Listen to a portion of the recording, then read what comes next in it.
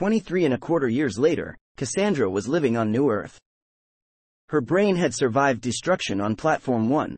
Her eyes had been salvaged from the bin by her servant Chip, and she was repaired with extra skin taken from the back of her previous body.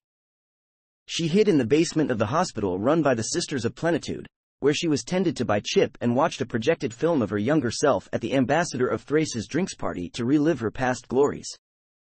When one of her metal spiders discovered Rose and the 10th Doctor were on New Earth, Cassandra lured Rose to her hiding spot in the basement of the hospital and used a psychograph to transfer her consciousness into Rose's body, allowing her old skin and brain to perish in the process. This was in part to gain revenge on Rose and also to further her own lifespan, intending to use Rose's body to live on for centuries. She was at first dispirited upon examining the result in the mirror, but consoled herself with the more sexual attributes of Rose's stolen form.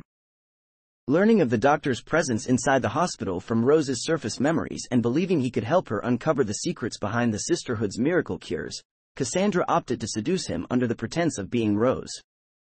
She made a point of sexualizing Rose's appearance in the mirror and concealed a noxious perfume in her cleavage before meeting up with the Doctor in Ward 26, where she exercised her new form by giving him a passionate kiss. Her impersonation of Rose was marred by her Sloane accent, a poor imitation of rhyming slang, and anachronistic technical knowledge. In the end, however, it was her lack of compassion that gave her away to the Doctor when they accessed the hospital's intensive care unit and discovered human clones were being used as lab rats for the sisters' research and medical cures. Her charade exposed, Cassandra knocked the Doctor unconscious with the concoction hidden down her front and sealed him in one of the containment pods. Cassandra's first instinct upon learning of the sisters' plague farm was to blackmail them. When this failed, she released the clones, who in turn released more of them and unleashed a pandemic throughout the hospital.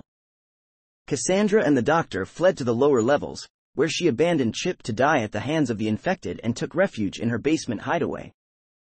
There, she left Rose's body and possessed the Doctor instead, then climbed up a service ladder to escape the diseased patients. Unable to open a pair of lift doors at the top of the ladder with the Doctor's sonic screwdriver due to him shielding his thoughts, Cassandra jumped back into Rose's body and was then forced to possess one of the clones when the Doctor refused to help her. When she returned to Rose's body, she appeared to display remorse and sympathy at the fact the clones had never been touched, feeling their pain for herself.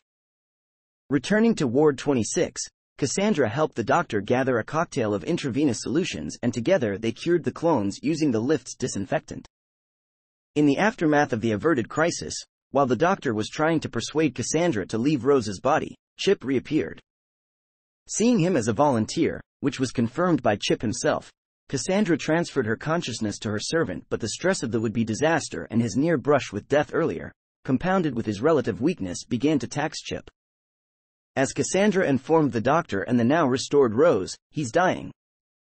Though the Doctor offered to help Cassandra survive, she decided that it was finally time for her to die rather than continuing to extend her life further.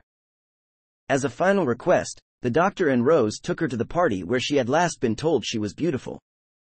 In Chip's body, Cassandra told her past self she was beautiful, before dying in her past self's arms.